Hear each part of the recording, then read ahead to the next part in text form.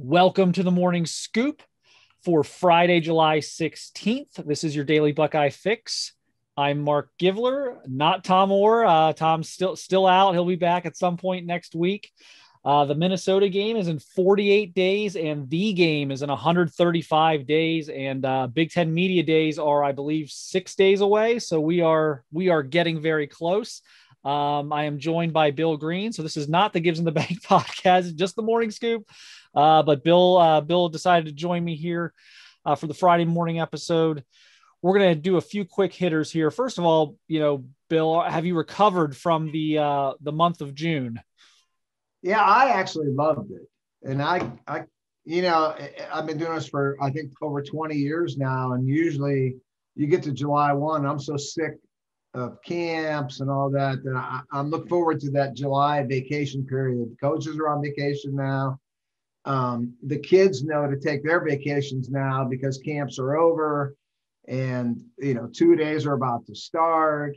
And we always take our vacations now. This is kickback time. Well, it's not. I mean, I missed it. I missed those camps. I mean, I had as much fun as I've ever had going to camps this year. And even with all the official visits and everything, I don't know. It was just so different. And you can get into a rut, under the old way. And then I think because we missed the full year last year, kind of got to us a lot. But then this year, the camps were great. I really enjoyed being at Ohio State. And I think the smaller camps were the way to go for the media. Now, I don't know if Ryan Day will do it next year that way. For us, I hope he does. But no, I actually enjoyed it. I kind of missed everything. It was fun hanging out with the crew. Normally I've covered camps either by myself or maybe with one other guy when, he's tracking half the field, I'm tracking half the field. You don't even speak. But right. The way we did it with, yourself and Kirk and Tom and Mick, and it was just great. Corey Dennis said it best, man. Corey Dennis said, "Here comes the Scoop Mafia." And it was great. So I miss it. I really do. I wish there were more camps going on right now. I really enjoyed it as much as any year I've ever done this. So a lot of guys are committing now. Right. A lot of guys are narrowing their lists. Obviously, Ohio State's landed a few commitments recently. A few other targets have narrowed their list. Let's just talk about a couple of those guys real quick. Hero Canoe, I think it's like 9 or 10 schools now. It was out. We don't have to dissect that entire list by any means, but, I know we've been pretty confident on Hero Canoe. Are you, is your confidence level still where it was maybe back a month or so ago coming out of that visit to Ohio State? And do you see any potential speed bumps here down the stretch? Well, I really don't. And I haven't really dug back in on that very much since he was at Ohio State. It was really a kind of an odd situation. He's a very young kid, still 16, so very impressionable. But, man, he loved it at Ohio State. I mean, you could tell. I mean, he stayed that second day when his crew, did they go to Michigan, I think, the next day? Yeah. And he was like, I don't want to go there. I'm just going to stay here. So he stayed at Ohio State, and his coaches weren't there. None of his teammates were there. He was just kind of hanging out, and he would talk to the Ohio State coaches. He would talk to the Ohio State players. He would talk to us. He would talk to campers. He would talk to parents. I mean, that kid seemed like, if word would have come out that he was ready to enroll at Ohio State early and just move in and get that career started, I probably would not have been surprised. He just was so comfortable there. He loved it there. So I just bought into that totally. And you could tell it wasn't him playing any game or, trying to fool the media. He loved it. So, man, until I hear something different from someone, I think they're getting Hero Canoe. I thought the connection was made with Day and Larry Johnson. And to me, it seemed like that kid found his home. Him wanting to come back and work with Larry Johnson again, I just thought was kind of fascinating. Yeah. So, he went home. So he actually went home to Germany to kind of decompress, I think, a little bit after all the visits and see his family before he's got to come. He just arrived back. I want to say it was like Wednesday evening. I think he got back into the States to get his high school season started and get rolling there. But I think Ohio State's in great shape. And you can't play the geography game here because if anything, he's out in California right now. If anything, moving east to like Columbus would actually shorten the flight to Germany, which I don't know if that really matters. It's going to be a long flight no matter what, but so it's hard to play the geography game. That just strikes me as a kid that wants to maybe play for Larry Johnson. So we'll see how that goes. Official visit for the Penn State game right now is what it's looking like. So I think they're pretty firmly in the driver's seat. Here, the next one to me is fascinating. You just dropped the top 3. That's 4-star offensive lineman Addison Nichols. And I got to give you some credit here. Regardless of what happens, I do have to give you a little bit of credit here. You've had a source for a while who said, don't count out North Carolina. And we kept saying North Carolina, he didn't official there. Like it wasn't a school that particularly got brought up by him a lot. And there they are on the top 3 with Tennessee and Ohio State. Where do you have it? I mean, is this slipping away from Ohio State at this point? I thought he was a dead stone pipe lock to Ohio State, around June 1. I would have put a huge crystal ball pick in with a confidence level of 10. And then I kind of dropped a little bit, and that's why I keep doing this feature every couple of weeks that, yes, no, maybe. And I'm tracking these kids from the beginning, from April, and I'm going to track them all the way through. I put any new information in red, but you can go back and look and see my thoughts, in April, May, and I just keep going down and down on that kid. And I don't understand it. And I don't know if I've got a great source, but maybe I do have a great source on this, because he gave me that North Carolina stuff. And I thought that was out of left field. That was surprising to me if he would have said Akron. But yet here they are. So I continue to think that Ohio State should be in really good shape. I mean, he really fits Ohio State from a comfort and relationship point of view. I think they got that handled, but this kid's done a great job, man, with playing it close to the vest. And, if I have to make a pick, I don't know if I could right now. I've taken him from lock to, probably now I'm at maybe, I don't know. He's done a great job with fooling everybody. So we'll see. The parents have that Tennessee connection. The North Carolina thing I was told about 6 weeks ago, and I didn't want to believe it. And Ohio State makes so much sense. So I don't know. We'll see. Could I see him at Ohio State? Absolutely. Could I see him going to either of those other two? Yep, I sure could. I talked to him the other day, right before, I don't know, maybe an hour before he put his list out. And you would think that would have helped me get a read. It actually confused me even more because he went on and on and on about Ohio State. And the answers on Tennessee and North Carolina were shorter, but yet there's this underlying tone of distance and family and maybe playing time. And I don't know, but he had more to say about Ohio State than the other two schools. But gosh, I didn't come away from that feeling better about Ohio State. And it was, I don't know that anybody feels they have this one pegged. And I mean, from college coaches' point of view, I don't think they have a clue here. So, and the funny thing is usually the kids that, really fool us or fool everybody, they're usually game players supreme. Right. This kid's not that. No, he's not a game player. He's not screwing with anyone. He's just going through the process and we're having a hard time figuring him out. Yeah. I think it's kind of fun. Yeah, it is. Oh, it's, look, we've been, waiting to get back into these type of situations. We didn't have them for so long. It is kind of fun. It's probably not fun for the fans, but it's fun for us to. Usually these kind of kids are the easiest ones to figure out. Yeah. He's not for me. No. So I'm officially at maybe / probably maybe for Ohio State. So we'll see. I mean, but whoever he picks is not going to be a surprise to me.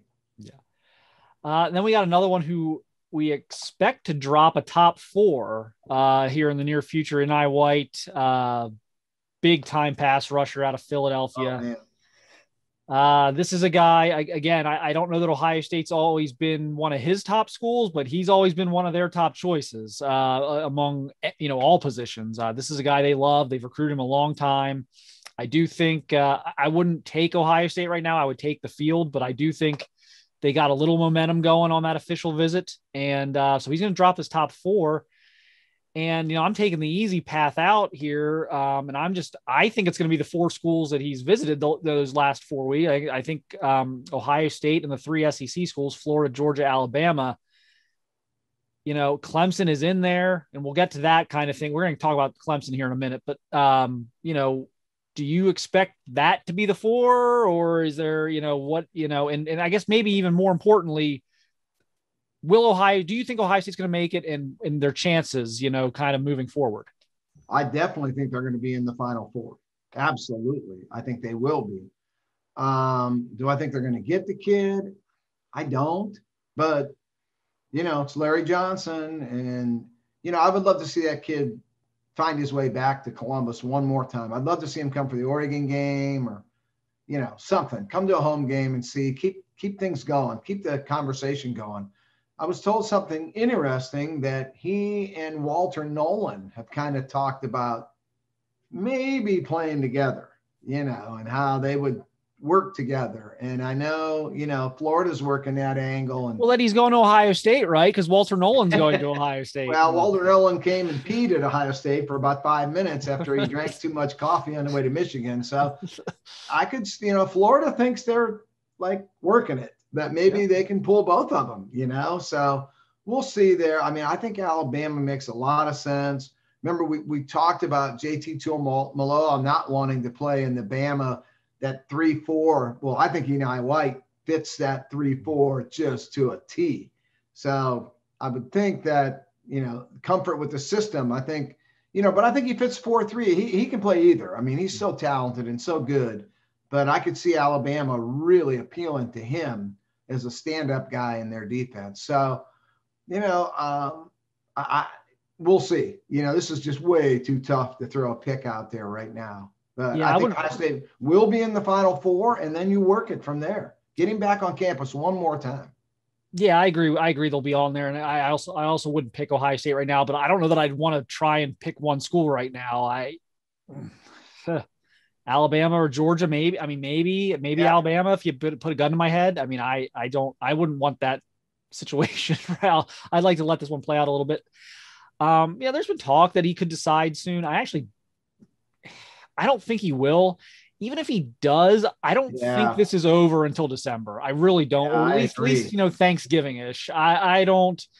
I think there's several months left to go here. I think Ohio State's got a real decent chance of getting him back on campus in the fall. And, we'll see how that goes if he does any of that. I mean, the reality is Ohio State's the closest school to him. Yeah. Right. So you'd think they would have if he's going to, and I don't think he's going to just sit at home from September through December. So I think he'll get out and do some stuff. So, get him back on campus, see what happens, keep hammering home that no, you don't have to be a 3-4 guy. We can make, here's why you're a 4-3 guy, and see what happens. But one school we don't think is going to make the cut is Clemson. Now we'll see. Maybe he makes an official to Clemson in the fall. But I want to talk about this for a minute. Clemson has a policy that they've been adhering to now the last couple of years since they've started doing the spring and summer officials, that they are not allowing kids to do spring and summer officials. They have to come in the traditional fall and then winter months. At first, it didn't seem to really impact things. It feels like it's starting to. Do you agree? I mean, do you see it that way? And kind of what's your take on that policy? And again, do you think it's starting to hurt Clemson? Yeah, I definitely do. This is fascinating because they're probably the only big time program in America doing it this way. So they're either going to be the dumbest people in the room or the smartest people in the room. on one hand, I've seen all these kids taking all these visits, making their lists and making their commitments, and I'm not seeing Clemson hit any of this stuff right now. And it seems like they're really stalled and falling off kids' lists. But if we come to October and kids have taken all these June visits and they wear off, and then there's Clemson with official visits left for every darn kid in the country, committed kids, uncommitted kids, and they start pounding guys, bringing them in late and really firming things up. We'll see. I mean, to me, it's a huge stretch. It's a huge gamble. I mean, it's a huge roll of the dice. I wouldn't adhere to this policy. I think it's wrong. But, if they pop a bunch of kids late when everybody else has already exhausted their visit and you can't get that kid back on campus again, you haven't seen him since June, maybe they are the smartest people here. We're going to see. This is a great test case for how to run these summer officials. And it's going to be a great one to kind of revisit, at the end of December when we see how all the early signees go. And then let's see how these top kids worked out for Clemson. I'm against it. I think it's not the smart way to go about it. But, we're just guessing right now. We'll know come, on the second signing day when all the smoke clears, you're going to see if this was smart or not. I don't think it is, but we're going to find out. I'm just trying to understand their logic because I know there's been some public comments made by Dabo Swinney that about his coaches, being able to spend time with their families over the summer, but they've had camps all June. They've had kids on campus. Right. They have recruiting events. So I'm not sure I'm following that. It's got to be something else. Maybe it's what we talked about or what what you just said. Maybe it's we're going to wait this out and let everyone else burn their officials. And then we're going to get them on an unofficial, hopefully in June or July. And then we'll bring them back on the official later when maybe they don't want to travel. Yeah. Maybe they want to focus on their high school season, but we can actually fly them in. Sure. I don't know. They're going to have one bullet left in the gun when everybody else's bullets have been fired. Yeah. Is it too late?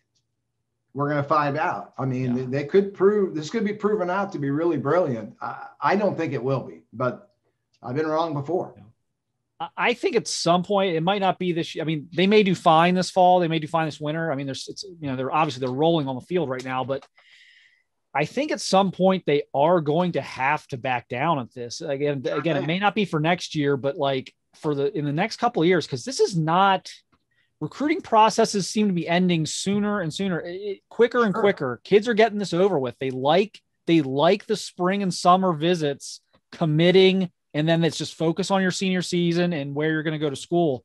And a lot of them are graduating early. You know what I mean? How many of them are out of high school, in mid-December now? They're gone. They're done. High school's over with. So they are getting it done earlier.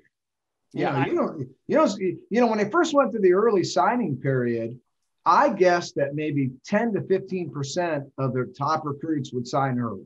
Mm-hmm. I was dead wrong. It's 75, 80% are signing early, getting it over with, and they're at college. June 4th, June 5th, their college careers started. So it's different now. And I think they're waiting too long, and I think they're going to be firing their last bullet. And I don't know if they're going to be able to hit any targets. We'll see. Yeah, it's going to be interesting. Again, I mean, it sounds like Kenyatta Jackson, that's going to hurt them there. It sounds like it's going to hurt them with Eni White. Sure. We'll see. Like I said, I think eventually they're going to have to reevaluate this. And I'm with you. When the first early signing periods came around, I'm like, why would any 5-star kid sign early? Right. Why would you sign? You don't know what, coaches could leave, after Christmas. And then you're sign. I mean, so I thought for sure, I'm like, why would any kid with leverage sign? And they all did. So what do I know, I guess, but, so I am, but now that we know this, that kids are, making these earlier decisions and getting enrolled early. Yeah. I just don't know how long they're going to be able to get away with this. They're going to really have to, take a hard look at that, I think, this off season, but we'll see. I think that about does it. We, appreciate you guys listening. Check out BuckeyeScoop.com. We got a bunch of July coverage here. We got Nevada Nuggets from summer workouts. Bill's doing his blogs. His Thursday chat this week was another great one. Check that out. You can get caught up on that on the message board if you haven't. YouTube.com/Buckeye Scoop for all our videos. And then, of course, you can search Buckeye Scoop and you'll find our podcasts on wherever you listen to podcasts. So appreciate you guys. And we will see you Monday.